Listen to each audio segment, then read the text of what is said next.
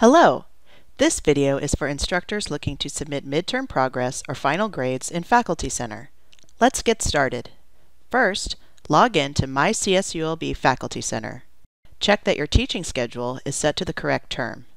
If you need to change the term, select the Change Term button in the upper right corner of the screen. Next, choose the class to grade by selecting the blue grade roster icon located to the left of the class listing. Look for the Display Options panel to select your preferred grade roster type. Use the drop-down menu to select Midterm Progress or Final Grades.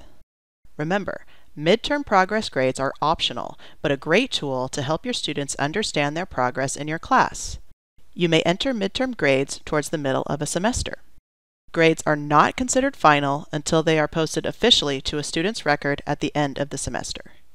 Whether working with midterm or final grades, you can set up grades in Canvas and use the Import Grades button located in the LMS Grade Import panel to autofill your roster. You also have the option to enter a grade for each student using the table below. Use the drop-down menu in the Roster Grade column for each student to select a grade. Save frequently to avoid losing your work.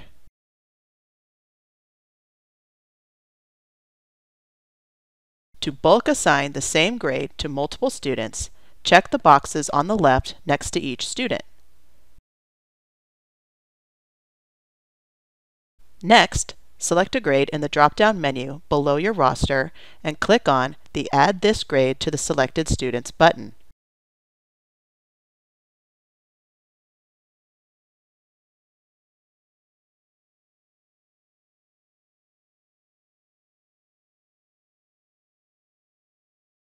When it comes to final grades at the end of the semester, there are some special grading circumstances to keep in mind, including withdrawals and incompletes.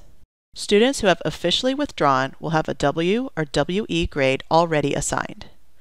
However, if a student stopped participating in your class but did not officially withdraw, you will be able to assign an unauthorized withdrawal or a WU final grade. When you select Unauthorized Withdraw, a new field will appear for you to enter the date the student last attended.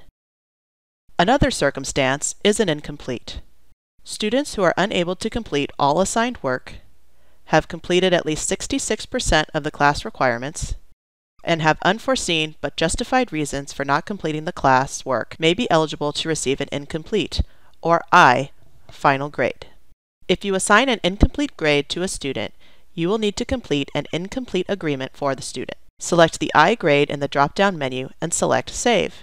A new link to Add Agreement will appear in that row.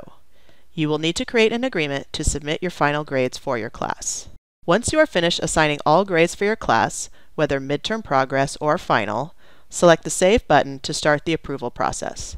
A pop-up window will appear to notify you that further action is required. Select OK. In the Approval Status drop-down menu, select Approved. A pop-up window will appear confirming that you have successfully submitted your grades. Grades will be available for students to see in their MyCSULB Student Center the next business day, between 8 a.m. and 9 a.m. For more information about grades, visit the Enrollment Services website and explore faculty and staff resources. The Faculty Center Teaching Schedule page provides instructions for entering midterm grades, final grades, creating incomplete agreements, and submitting change of grade requests. Additionally, the Understanding Grades and Grading page provides details about final grade policies and procedures. Thanks for watching, and go Beach!